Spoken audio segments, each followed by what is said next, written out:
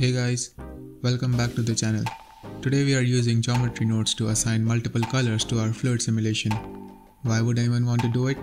Well, I don't know about others, but we have a festival back at home where we splash others with colorful water, so you get the drift. Anyway, in a very non-traditional style, we go ahead and scale the default cube to twice its size in all axes. Next we scale it to 3 times its size in the y-axis. Ctrl A and apply the scale. Activate the wireframe mode because we need it.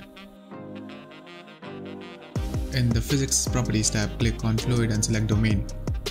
Liquid there and the resolution as 64.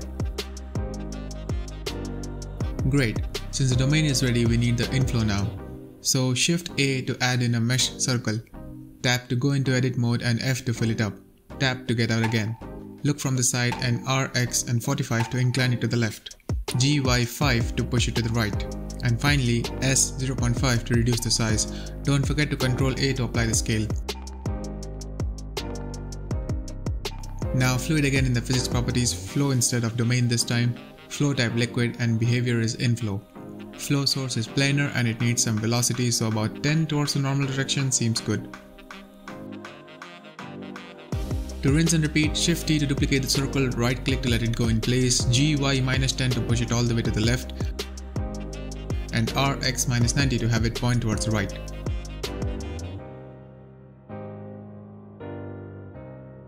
Once we are done with that, we basically go ahead and create a material.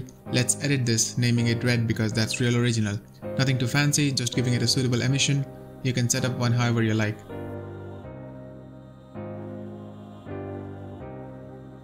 Add one more, and this time it will be blue, I guess.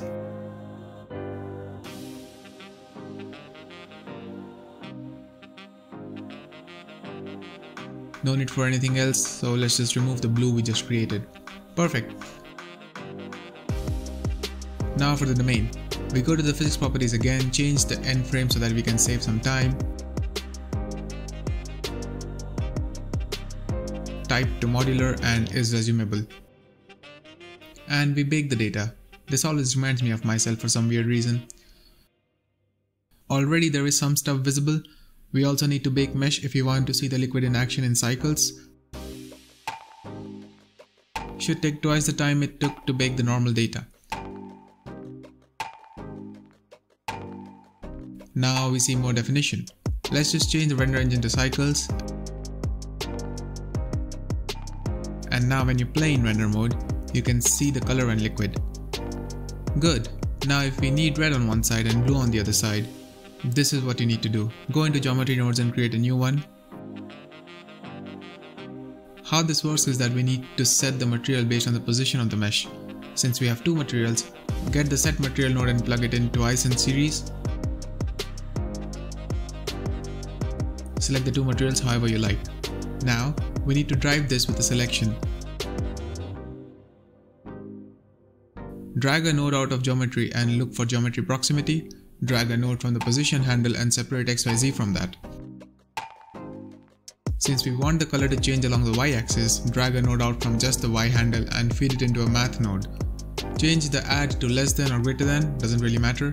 Threshold value 0 so that the change occurs right at the origin point, and plug the value into selection. Now if we check out the results, sweet. Let's see what happens when we plug it in the first one.